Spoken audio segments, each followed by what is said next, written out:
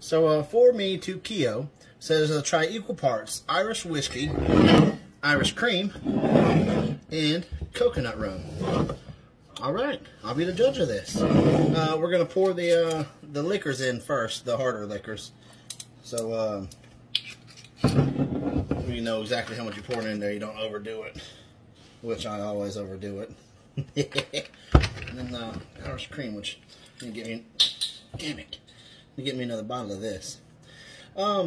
So Saturday, this past Saturday, I was at the Walmart in Tiger Point, which Tiger Point is almost Navarre, kind of the edge of in between Gulf Breeze and Navarre here in Florida.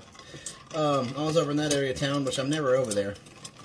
And this dude walks out of Walmart, and he noticed me from the videos on TikTok. He says, "Hey man, aren't you that guy from TikTok that does those Nick's drinks?" I'm like, "Yeah, dude.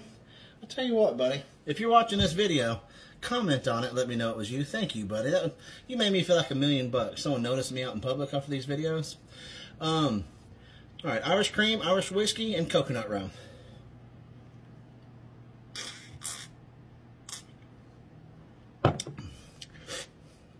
Oh, wow.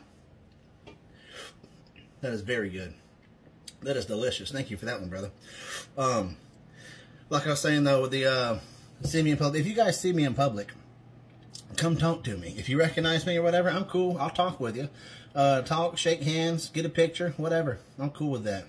It made me feel like $1,000,000 that guy noticing me and saying something. So if you do see me in public, come talk to me. All right. Thank you for that one, bud. You guys.